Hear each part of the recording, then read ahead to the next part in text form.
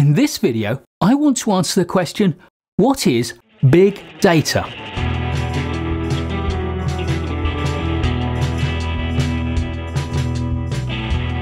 Big data is three things in one. When we use the term big data, we could be referring to any one of three things. The scale of big data sets, the discipline of capturing, storing and analysing those big data sets, or the technology that allows us to do this. However, all of these are deeply connected, so let's roll up our sleeves and dip our arms deep into the subject of big numbers. And since we're going to need to use some very big numbers indeed, let's give ourselves a little reminder for those who don't remember or never really understood scientific notation. Scientific notation starts with a number 10 because we have 10 digits. We can write the number 10 as 10 to the power of 1 because there's only one lot of it. And we can write 10 times 10 as 10 to the power of 2. We most commonly write this as 10 with 2 as a superscript after it. But when we don't have easy access to a superscript symbol, we can also write 10 and then a carré and then 2. Both of these mean 10 to the power of 2, which means 10 times 10. 10 times 10 times 10 is 10 to the power of 3 and equals 1,000.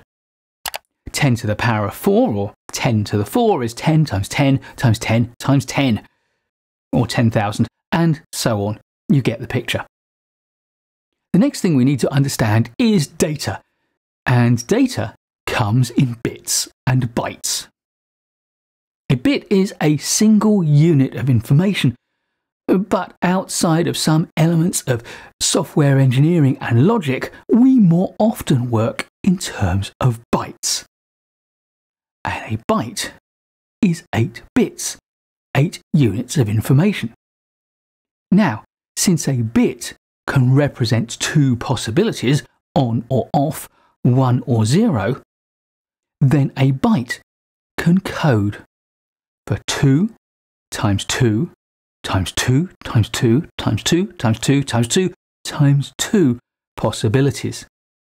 We can write this as 2 to the power of 8. And 2 to the power of 8 is 256. A byte can code for 256 different possible configurations. Now we can combine our knowledge of scientific notation and bits and bytes. 1,000 bytes is 10 to the 3 bytes, or 1 kilobyte. We write this as 1 KB, with the small k standing for kilo. And this notation makes it very easy to represent vast numbers. If 1 kilobyte is 10 to the 3 bytes, then 1 megabyte is 10 to the 6 bytes. And 1 gigabyte is 10 to the 9 bytes. And 1 terabyte is 10 to the 12 bytes. And for consumer level or domestic data storage, the current state of the art tends to be terabyte scale disks. A new computer may come with a hard drive of 1, 2 or 3 terabytes. But of course, if we're working with big data, we need bigger numbers. 10 to the power of 12 is small compared to the scale of data that big data represents. A petabyte is 10 to the 15 bytes, and an exabyte is 10 to the 18 bytes. A zettabyte is 10 to the 21 bytes, and a yottabyte is 10 to the 24 bytes. 10 to the 24 is equal to 10 to the 12 times 10 to the 12.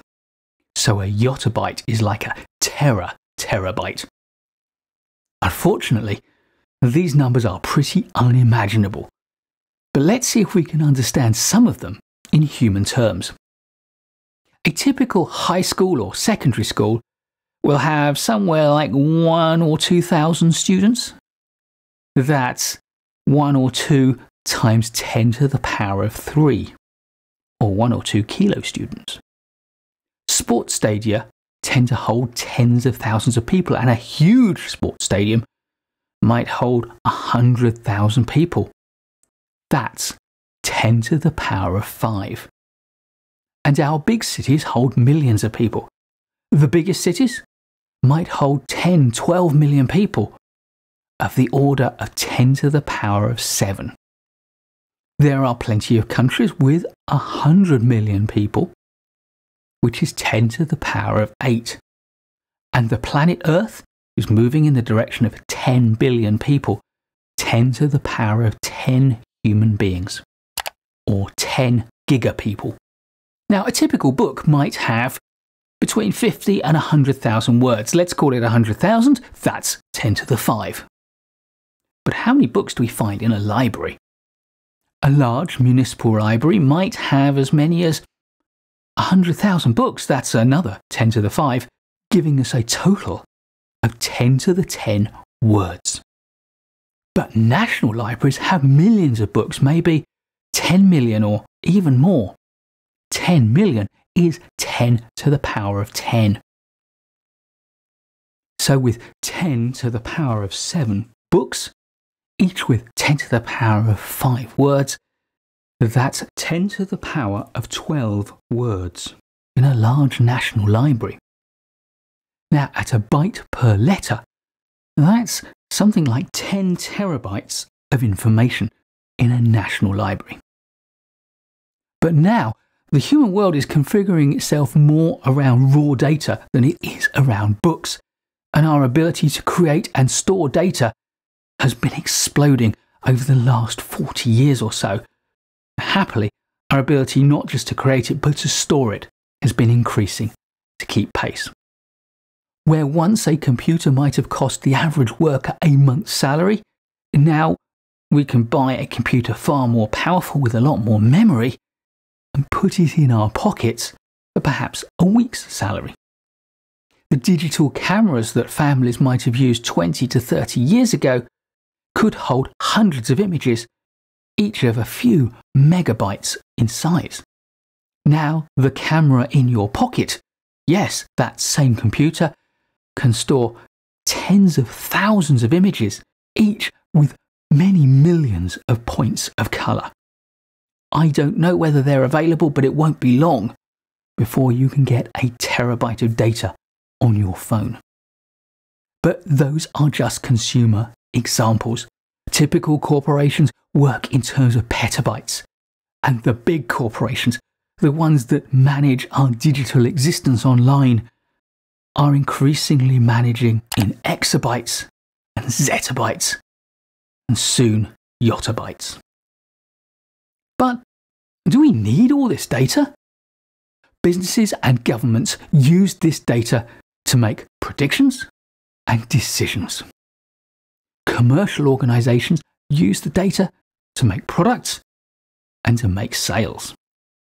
By analysing these vast arrays of data, they can answer questions about things like operational efficiency, customer behaviour, new products, causes of failure, financial trading, fraud and criminality, demand for commodities, and on and on and on. The list of information and data and the things you can do with it is seemingly endless. And let's not forget that artificial intelligence is trained on these huge data sets. So let's get to the point. What is big data? I said at the opening that big data is really three things. It's the scale of the data that we store, it's our ability to store it, and it's the infrastructure and technology we use. It's the first of these that we most often use when we're talking about big data. So here's my working definition of big data. Big data means the immense data sets that we can analyse to reveal patterns, trends and correlations to help us make predictions and therefore decisions about human behaviour and the systems we've created. But there's another definition that deserves our attention. Near the start of the big data revolution, the analysis firm Gartner Group gave this definition. Big data is data that contains greater variety arriving in increasing volumes and with ever higher velocity. With this definition, they coined the 3 V's of big data: variety, volume, and velocity. These are core to understanding what big data really is. More recently, other organisations have added additional V's, as you might expect. The 2 most common are variability and veracity. So let's look at all 5. First of all, variety. Modern data comes in a huge variety of different forms like text, images, video, audio, financial data, numerical data, and biographical data.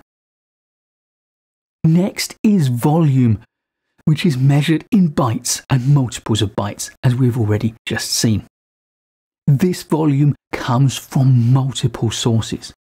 Sources such as government records, financial transactions, value chain handoffs, social media, metadata around other information, remote detection and sensing, things like video and audio, and machine-to-machine interactions. Velocity is about the speed with which data is created and stored. Data creation is constant and in real time. Indeed, now it is stored and analysed in real time across millions and millions of sources. Next is variability, because the flow of these big streams of data can vary from minute to minute, hour to hour. It is completely inconstant. The peaks and troughs will have some predictable elements to them and other random elements that we cannot predict. There are seasonal patterns and there are chaotic bursts of information. And of course, information flows also vary with politics and social changes. The final V is veracity, or truth. This is about the quality of the data. Does the data truly reflect the reality that it purports to represent? Big data presents us with big challenges. On the plus side, these huge data sets give us a very high degree of statistical significance. But there are problems too. Variability, variety, veracity, velocity introduce a huge level of complexity, which makes analysing the data in a reliable way and extracting information and knowledge from it a huge challenge. False interpretations abound, and if we want to simplify the data, the huge challenge is this: how do we know which data we can safely exclude to simplify our data set without introducing a new bias or a new misinterpretation? And there's also a massive cost to acquiring and storing all of this data. And it's not just a financial cost, there is a cost to the environment in manufacturing the equipment and in providing it with the energy it needs to run and dealing with the heat that it generates and dumps into our atmosphere. Big data creates massive amounts of carbon dioxide, it uses a lot of natural resources, and it heats the planet. It may be that we rely upon big data to solve some of the world's biggest problems, but let's not forget that it also creates some of them as well. Please do give this video a like if you've enjoyed it or learned from it. I'll be creating loads more great management courses videos for you, so please do subscribe to the channel and hit the notification bell so you don't miss any of them. I look forward to seeing you in the next video, and in the meantime, keep learning.